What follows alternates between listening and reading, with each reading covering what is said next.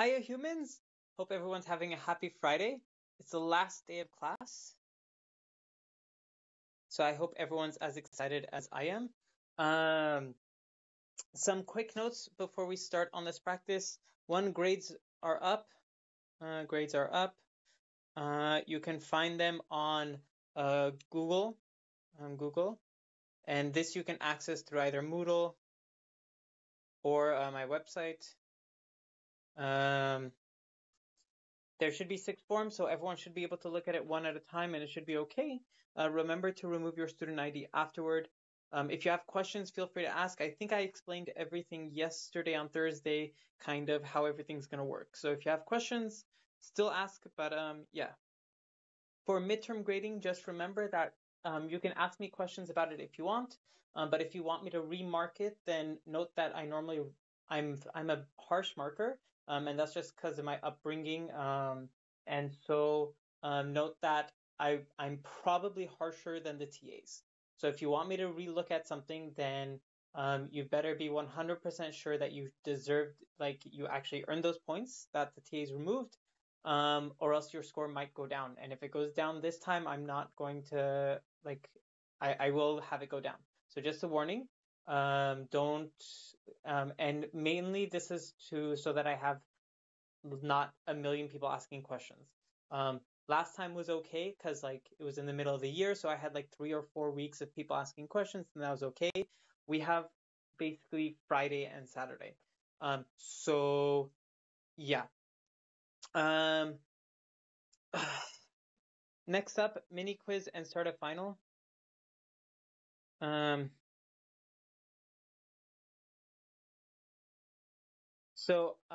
I waited until this morning to send an announcement.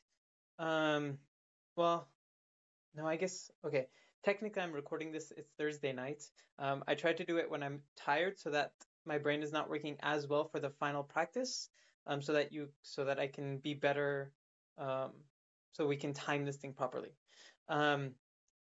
But Yeah, no, I'll just send it now. So basically, I got word from the that we need to start after classes end. So classes end Sunday. So the final, so I have to actually push everything back one day, basically. So basically, the final has to start. Final starts Monday. Um, which still means you'll have 8 days to do everything. Yeah. So don't worry too much. You will have 8 days. So just a warning. I know it's one less day, but you'll see it's not that long of an exam, so it should be okay. Um, since I have to push back the final anyway, I'm going to push back the mini quiz as well. And so basically, I'm going to have the mini quiz.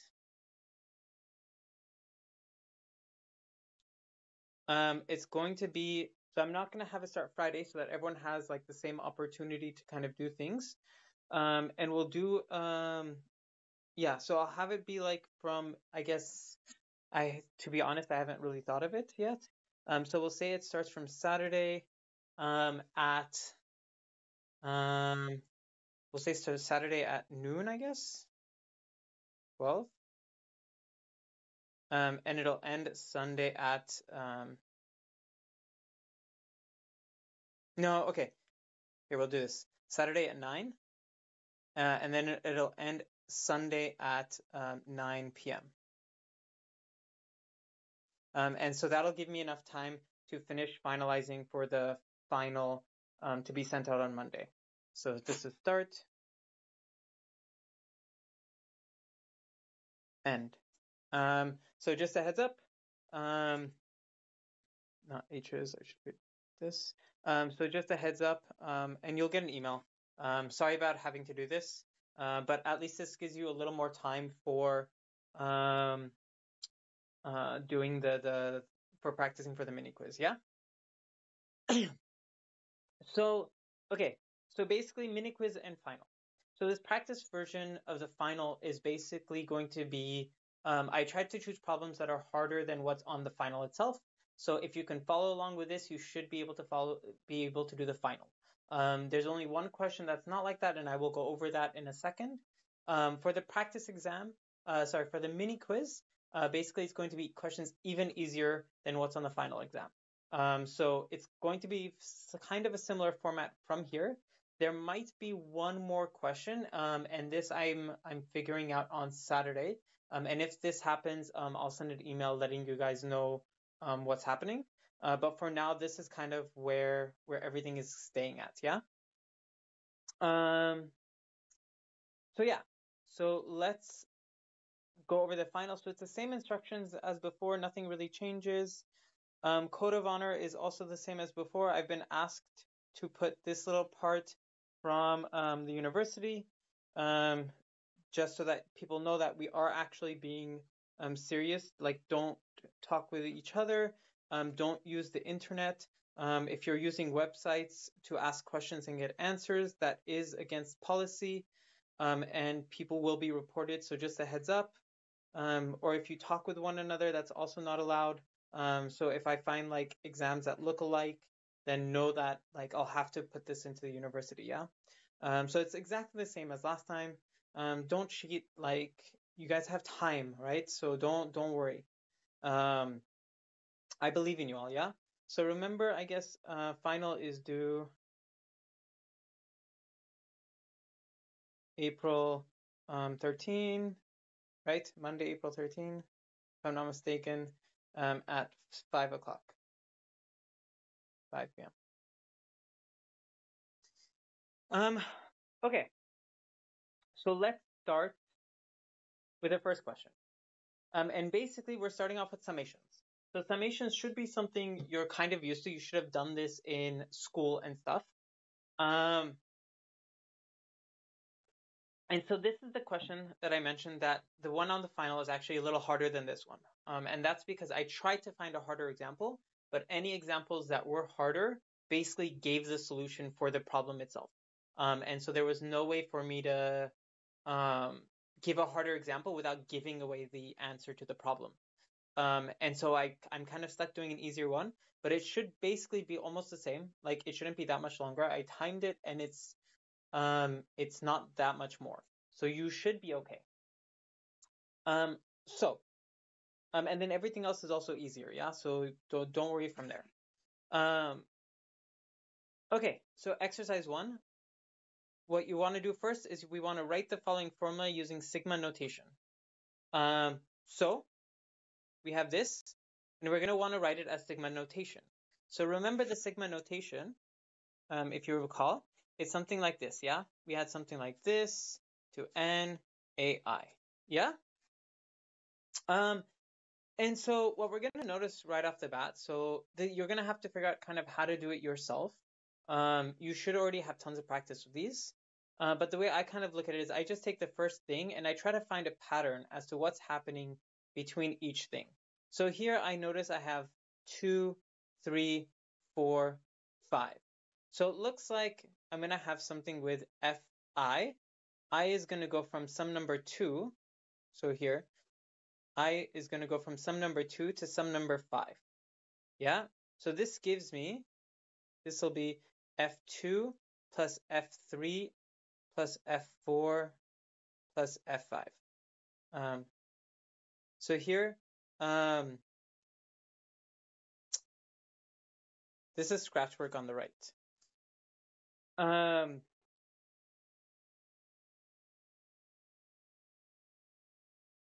And then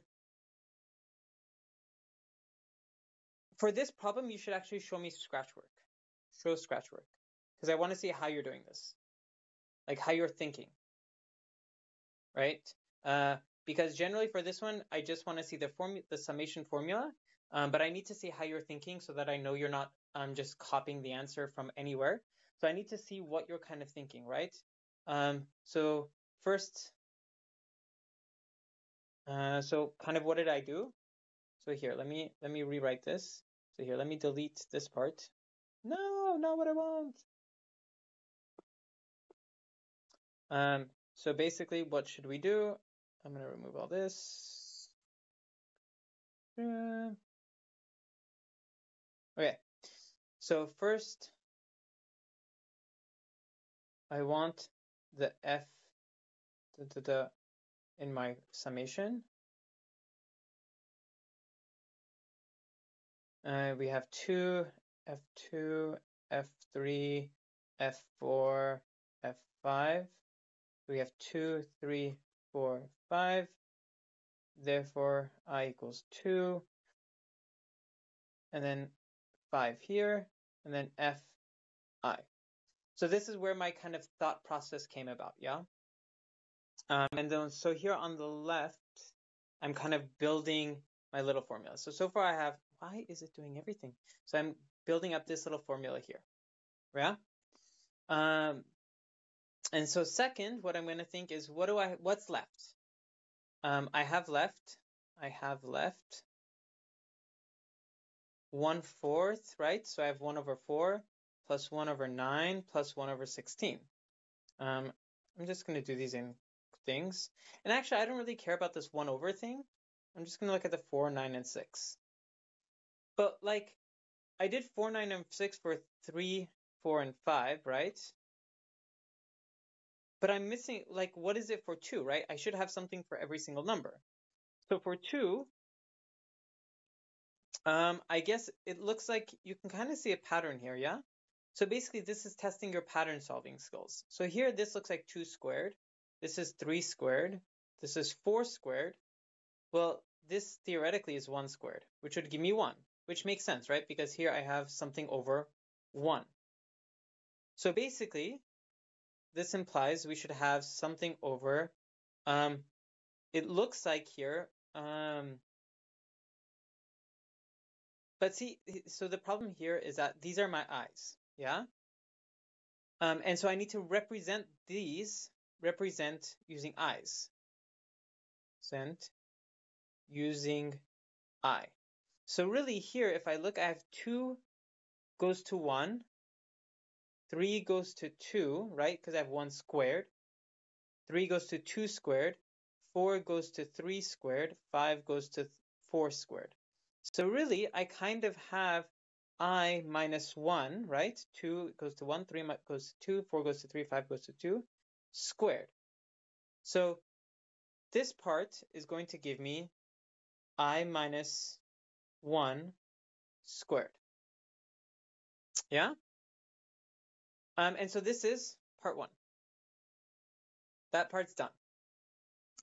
That's simple. So it's this first part is you thinking. You gotta think it out, and it should be okay from there. And so that we can see, actually this is okay. So let me bring this formula here.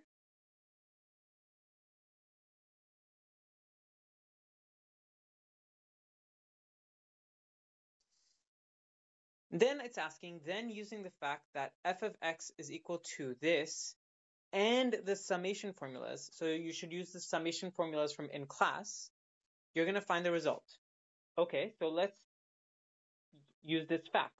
So let's plug this in. So this is equal to, do I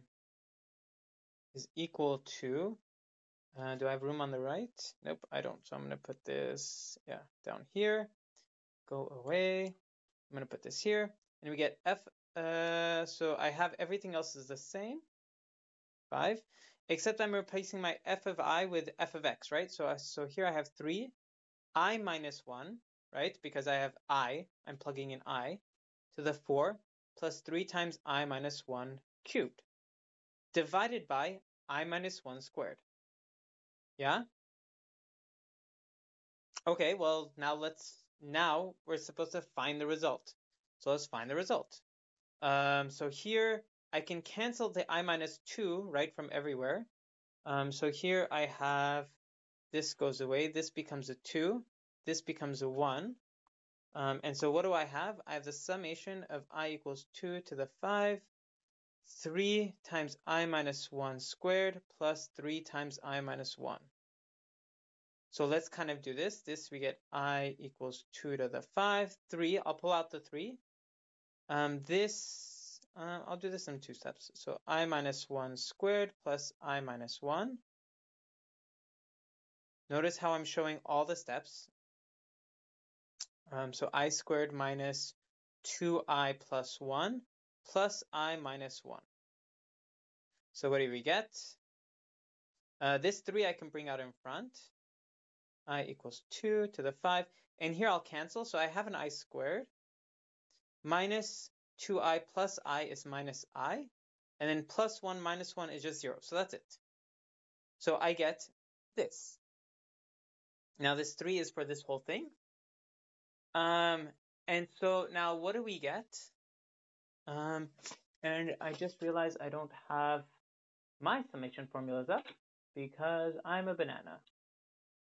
So let me quickly bring that up as I talk about life. Life is good. Well, not really. I'm super busy. Y'all are keeping me busy. Stop. I kind of want a life. Well, kind of.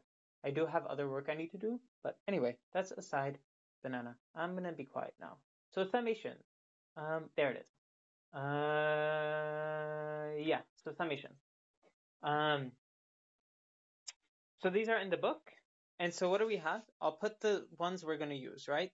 So these are all properties we're using from the book. So here I have one property, I equals 1 to the n of I is equal to n times n plus 1 divided by 2. I also have the property, I'll put it here in the top left, I equals 1 to the n of I squared is equal to n times n plus 1 times 2n plus 1 over 6.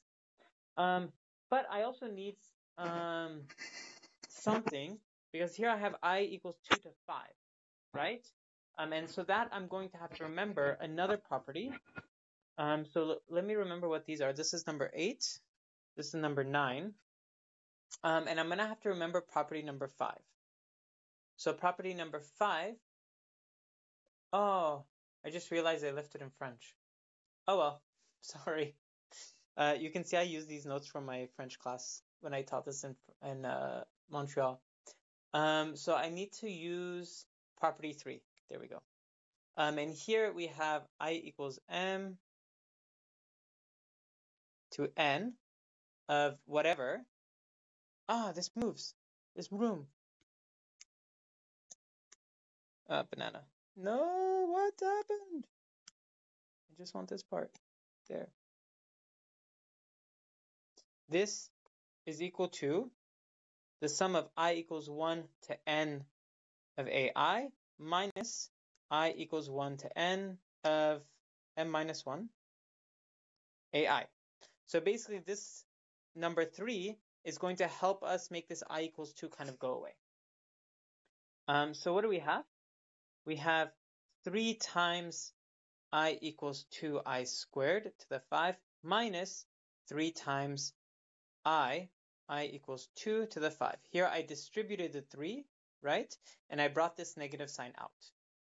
So here, let's solve this. So here we have 3 times, so here I'm using property 3.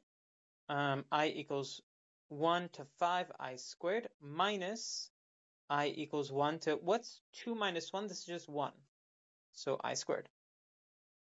Minus 3 times I equals 1 to the 5 of I minus I equals 1 to the 1 again. So 2 minus 1 is 1. I. So what do we have here? I'm going to use property 8 and 9. And so what do we get? We get 3 times. This first one will give me, so here I have a 5. So that is my n. So I have 5 times 5 plus 1 times 2 times 5 plus 1 over 6 minus, here since I only have one summation, I can just do 1 squared. That's okay, because it's only one thing, so it's quick and easy. If not, I would use the same exact formula 9, yeah? Note you're required to use the summation formulas.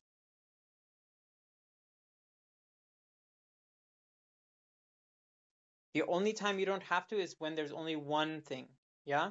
When it's 2 or more, I want you to use these formulas. So what do we have for this one? And I want you to use the formula so I know that you're actually being able to manipulate these properly. So what do we have? So for this second one, this is property 8. I have 5, right? Because my n is 5. 5 times 5 plus 1 over 2. Sorry. 2 minus, and here, like I said, if there's only one term, you can just write it out. You don't have to do the formula. So again, we have 3 times 5 times 6 times 11 over 6. I normally leave these multiplications instead of multiplying them all together because, as you will see in a second, this helps me cancel things very easily. 1 squared is just 1. I don't know why I did that. Why is this there? 3 times 5 times 6 over 2 minus 1. So we have 3 times. So here, these 6's cancel, and the 2's cancel here, and I get a 3 left over. So I get 5 times 11 minus 1, minus 3 times 5 times 3 minus 1, which is 3 times 55 minus 1, minus 3 times 15 minus 1, which is 3 times 54, minus 3 times, oh, I'm an idiot. 3 times 14, yeah. And I just realized the solution set online is wrong. So I'll update that. Or, yeah, it's not online yet, huh? Okay, good. I can update it before I put it up online. This should give me 3 times 54. 54 times 3 is 12, 15, 16, so 162, minus 14 times 3 is 12 and 4, so 42, so we get 122. And so that is our answer, and that is kind of what everything looks like. So we did this problem in what looks like 20 minutes. That was me knowing the problem. This problem should take you about 1 hour, is what I'm expecting. On the mini quiz, it should be significantly shorter. It should be like 5 minutes as long as you have the properties next to you. I tested it. It took me like less than a minute. And so normally I multiply by like 6 to see how long things take. So it should take like 5 or 6 minutes for this one question. So it should be okay. So this question will appear. Next question. Find the following limit. So basically, you want to find what the following limit is. And in this case, we're basically going to be using our antiderivative rule things in order to solve this. And so let's remember like some of the the properties, right? We saw a few. Ooh, I'm getting all burpy. We saw a few of these. Like a few of these are all written on the notes, so it should be easy to do, yeah. So I think on the notes I write this wrong as well, because this was from the French book. Remember that secant x squared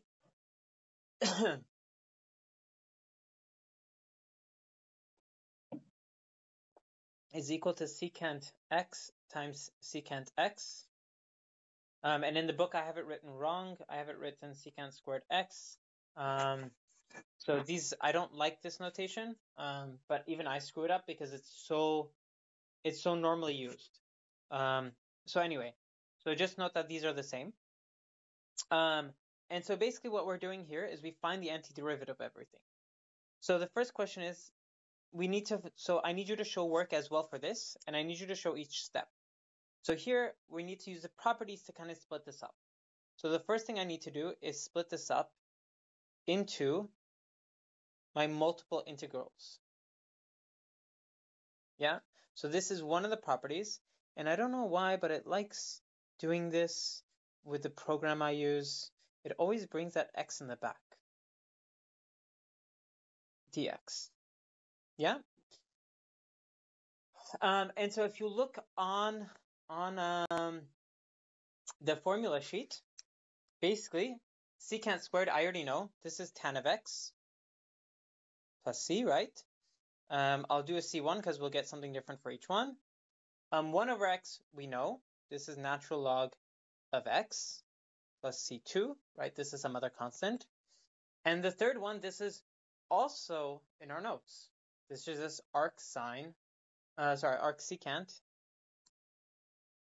of the absolute value of x plus some third constant. Make sure the constants are all different numbers. And so you get tan of x plus natural log of x plus arc secant of absolute value of x plus c. I just realized this is really easy, so this is probably not going to be 20 points. These are just test runs, so just heads up. So notice how that took us less than 3 minutes, right? It's literally just looking things up. But I need to see these steps. If I don't see these steps, this is only worth 1 point. You will lose points, period. Like, that's it. You will get 1 point. Everything, all these other lines are worth the other thing. So I need you to, in this problem, I need you to show these steps.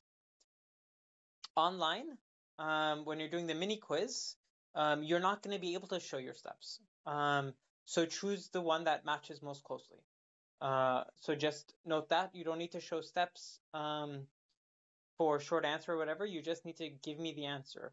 I won't tell you which ones are short answer and which one is multiple choice. So this one could be multiple choice. It could be short answer. But I know some people were asking for short answers, whether or not you have to show all your work. No, I just want the answer. There's not time to show work. Yeah. It's already timed. There's a time limit. So don't, no.